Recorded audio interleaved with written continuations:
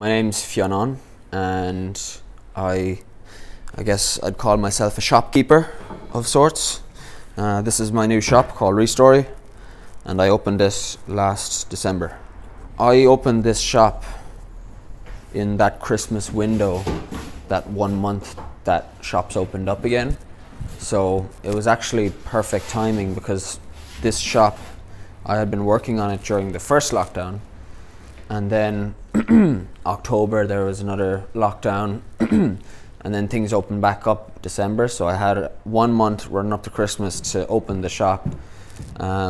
People really liked it, and I sold stuff.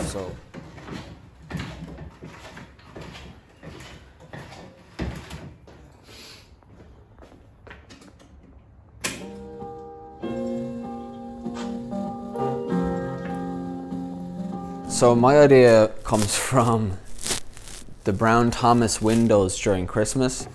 Like, I remember being a kid, and during Christmas there was like a nutcracker scene with a guy with a hammer in the window, and like I was like, oh, I could make this shop similar to that. It won't be open, it's an enclosed space, so I can't obviously have customers in the shop.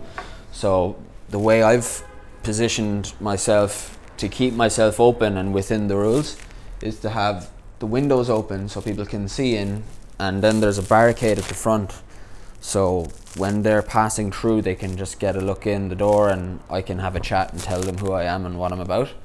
So it's actually worked for me, like, and also I've, you know, some jams for sale by Teresa, who was a stall she was a stall holder here in the market, but they had to take out a lot of stalls, and unfortunately she was one of the traders who is out of business now, unfortunately. So I've given her a bit of retail space, and along with other artists and creatives and craftspeople, new and established, and then I make some stuff myself as well.